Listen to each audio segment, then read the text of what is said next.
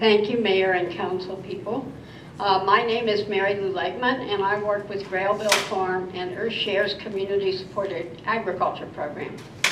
We have been bringing organically certified produce to the Loveland Farmers Market for 5 years. The first issue I would like to address is market consistency. The success of a market depends upon retaining a consistent customer base, which requires a weekly market. People eat every week, not just 3 weeks a month. Meanwhile, the vegetables keep growing and needing to be harvested.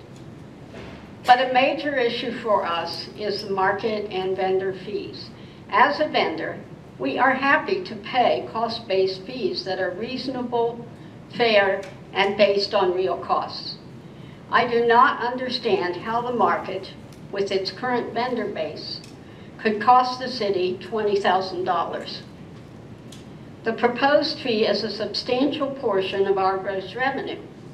We probably will be unable, I'll change that, we will be unable to continue with the market because we would be actually losing money. I believe the market is a benefit to the city, its economy, and its community spirit. Market Day is an amazing mix of camaraderie and sharing around fresh and local food, as well as a meeting place for catching up with neighbors and building community.